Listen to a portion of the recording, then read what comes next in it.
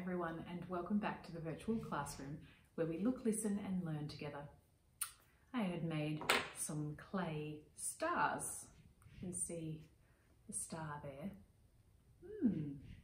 I put some patterns on these stars, and these stars were forming the Southern Cross, which appears in the sky. It's a constellation in the night sky. It's made up of 5 different stars, big stars, that form that constellation. I thought maybe I would thread these stars onto a piece of string, because I made them out of clay, so they're now dry. But before they dried, I put a little hole in the middle there so that I could thread it. So if you're making something with clay, before it dries, you can poke a little hole in it, and then you can thread it onto something. Before I thread it, I might paint these stars with some silver and maybe even a yellow base as well to make them really bright. There we go. Paint those ones, and then I might use a little brush to paint the silver as well. It's got this beautiful silver, it's like satin acrylic paint. You can see that it starts to bring it really to life, that silver colour there. There we go.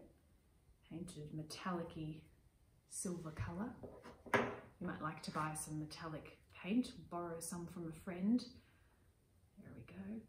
Makes them really feel like you're in a night sky using metallic colours. And when you're using your clay, you can use natural materials to make some patterns. I used a pine cone to make some of the patterns on these beautiful stars, and some gum nuts to create some patterns, because nature actually produces a lot of different objects that have symmetrical shapes and patterns in them, and you can find shapes in nature like triangles or circles, squares. You can just leave these to dry. Keep painting. And I've already threaded this one on. And you might get a bit of paint on your fingers, but that's okay. There we go. And might even add a little bit more of those yellowy colours. You can even dot them on there to make another pattern. See how I put the colour just in the middle there? Maybe even a yellow circle in the middle of that one. Some yellow dots on that one too. Because stars appear in the sky sort of like a yellow colour, don't they? They're sort of golden, silver, beautiful pearl colours. There we go. So I have my thread here, and you can see that one's hanging already. And now all I have to do is very carefully thread it through like that, and then I stop it and I tie it off. This is sort of just going to be a beautiful piece to hang, maybe from a door to catch some of the light. There's 2 stars. And we've got 3 more stars to thread on. There we go. Ooh, down it falls. This is good for your finger muscles, a good activity to learn how to tie a knot as well. If you don't know how to tie a knot, it's a good way to practice. There's 3. You might like to make this for someone that you know, to tell them that you're thinking of them.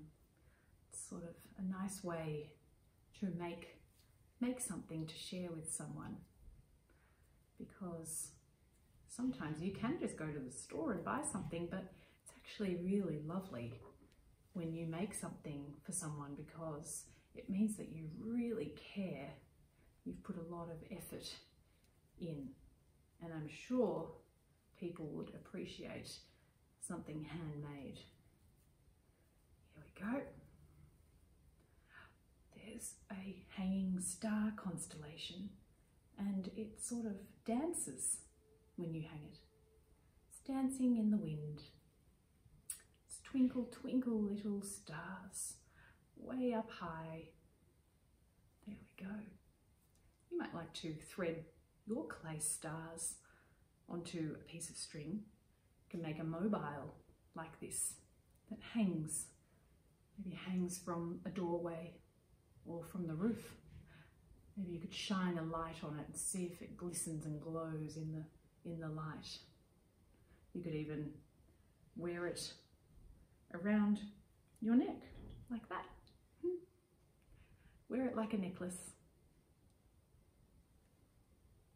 Hope you have a nice time threading some of your clay stars or your Play-Doh stars that you might have let dry.